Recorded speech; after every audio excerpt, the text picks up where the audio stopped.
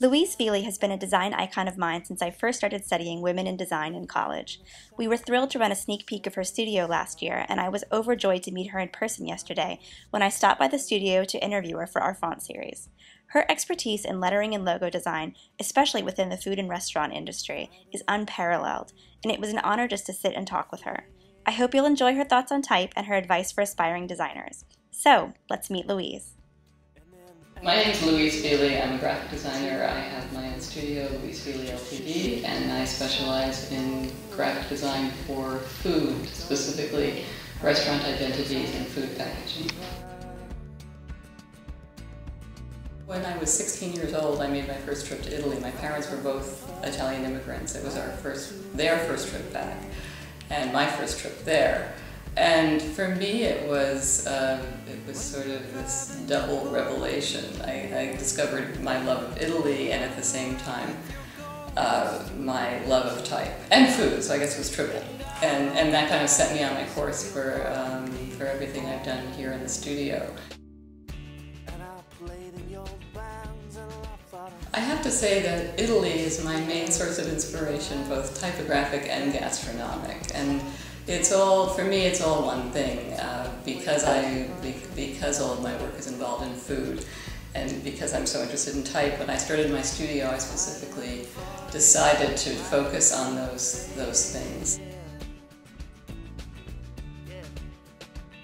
When I first hear from a client, I'll sit down and meet with them, and I'll ask them a lot of questions. The first question always is, who are the key decision makers in this process? Because I find it's very, very important to meet with those people. Whoever's going to be deciding on a logo or whatever I'm working on has to be at that meeting. I have a long discussion about what their needs are, what they like and don't like, and then I will start by just doing research, looking around at the competition, things like that, and then I just start sketching. And that, for me, that's the key point, is just sitting down, and whether it's a logo or whatever. And this is something that I brought with me from when I did book jackets. I would just sit down and just take the title of the book, or in this case the name of the company when I'm doing a logo, and I just sort of write the words over and over and over again, and just sort of let them speak to me and turn into something. And so that sketching stage is very, very important, because that's when the type starts to form. Usually, after doing all these sketches, it turns into something that's more defined as a font, but it usually is one that doesn't exist, and then I have to figure out how to create that. I guess the easiest thing is taking the phone call from the client. And the hardest thing is just, I think, trying to do something that I've never done before, because I really hate to repeat myself, and it's so easy to do that, especially when it's another French restaurant.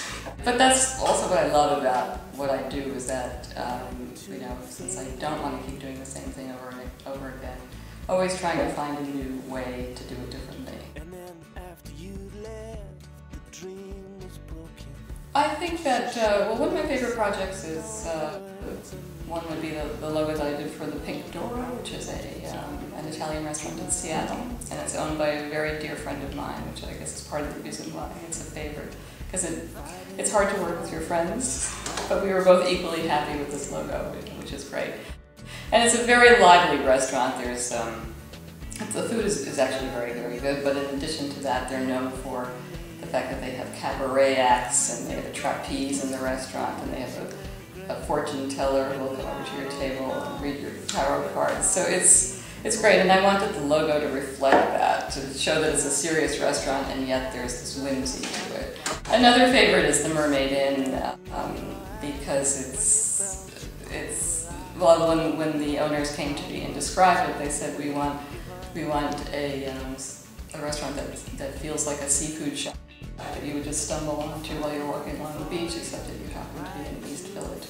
So I needed to come up again something that shows that it's not a funky restaurant, but it's actually very, very good food, but it also needed to have a little sense of humor to it. Well, I guess two things. One is obviously is just to look at historical reference. You know, look at old type books because there's so many wonderful old typefaces that are no longer available. And, you know, if I were going to do a font, I would just resurrect one that I can't use ordinarily. The other is you have to think of it as a font. You have to think of somebody being able to use all the letters together in various combinations. So you have to just make sure that they all look good together. You can view more of Louise's remarkable collection of work at louisefili.com. Thank you so much to Louise for taking the time to meet with me and for being a constant source of inspiration.